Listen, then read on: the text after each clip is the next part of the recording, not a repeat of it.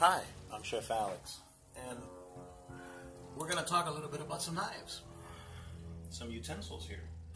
So, in a previous video, I showed you, or actually I talked to you about the difference between expensive knives and less expensive knives. In this case, I want to show you what I was talking about. Here, let me slide this into the camera. Now, this over here is a Henkel. And this is the Forstner that I was talking about in my previous video. Now the video was titled Expensive Knives Are Crap. And there's a reason for that. See, I've had this knife here for, I want to say, 20 years. Now, this knife was a gift. This knife, very nice. It's a beautiful knife, okay? It's extremely heavy, that's first of all. It's, I want to say, it's a good 2.5 times as heavy as the other one. And it's heavier on the base here in the handle. Now what you can't see, let's see if I can get it close enough that you can see. There you go. I think you can see it here. See his cracks?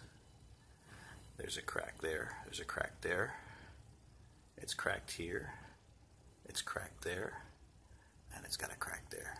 You can see the cracks. You can even see the line, the difference in the height. Okay? Now, this is a $100 knife. 100 plus. Okay? It's supposed to come with a lifetime warranty, but you have to mail it in, and it has to be approved by the warranty, whatever.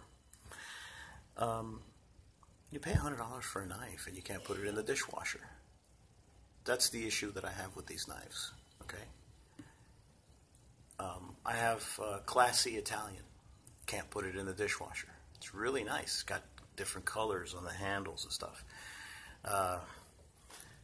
My other chef knife, Friedrich Dick, is dirty right now. So this is one from the set of the utensils that I got from school way back.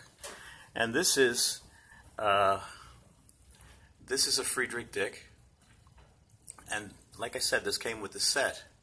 But these are expensive. Okay, if you were to go buy a Friedrich Dick set, you would pay a lot of money. Just like the Henkel, Wusthof, classy Italian, etc.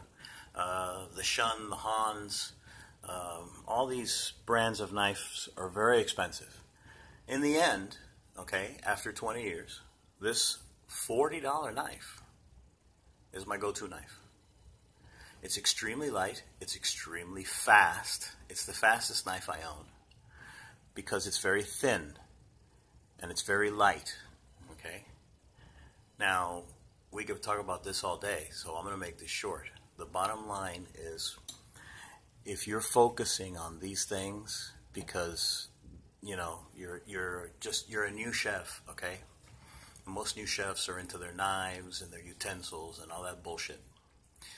It's bullshit, okay? You're going to get a $200 knife and you're not going to put it in the dishwasher. The day you screw up and put it in the dishwasher, it'll break, okay? And if the handle doesn't break, there's a good possibility that you might take it to work and it gets swiped and you lose it. So my advice to you is to take this, okay? And if you notice, it has a wood handle. If you were to take a little vegetable oil and just rub it on this like this, it would look good. There's nothing wrong with that knife for $40, okay? We'll talk again.